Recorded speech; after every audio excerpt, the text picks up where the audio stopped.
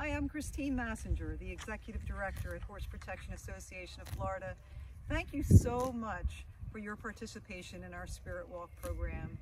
Your participation helps feed the rescue horses, and I know that you're going to love participating in this program. There are a few important things for you to remember with your interaction with the miniature horses. First, recognize that equines are sentient beings. That means they have the ability to sense, feel, and think. They have a consciousness which is particular to their species, and so we must treat them with respect. That means be aware of how they feel. Listen to what they are saying in your walk and what they are trying to communicate with you.